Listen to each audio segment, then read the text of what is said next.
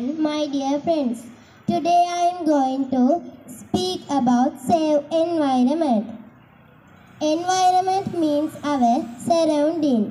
The environment is being polluted and degraded due to the activities of human beings. Thus we need to take action to save our environment. We can several steps to save our environment at different levels. At our home, we can try using as much less water as we can. At schools, we should not shout much to decrease noise pollution. We can help our parents plant more trees to save our environment.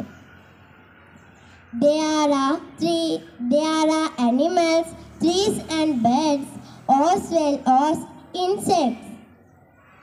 We should make it a safer and better place for all of us.